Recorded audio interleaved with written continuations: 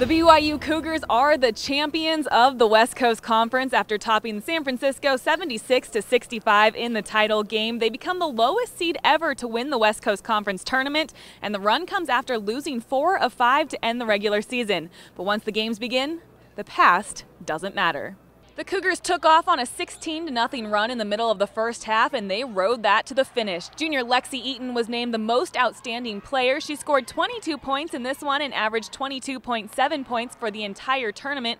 Morgan Bailey and Mackenzie Morrison were also named to the all-tournament team.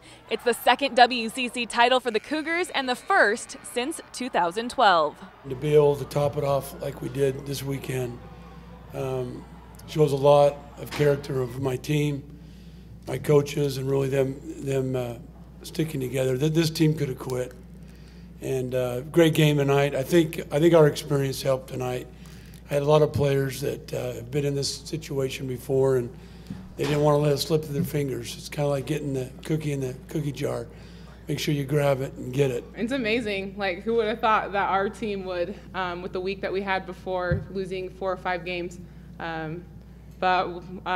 I don't know, I have a lot of belief in these girls, and they have a lot of heart. It's pretty awesome just to be able to overcome that, and I think we showed that numbers don't really mean a lot to us from last year.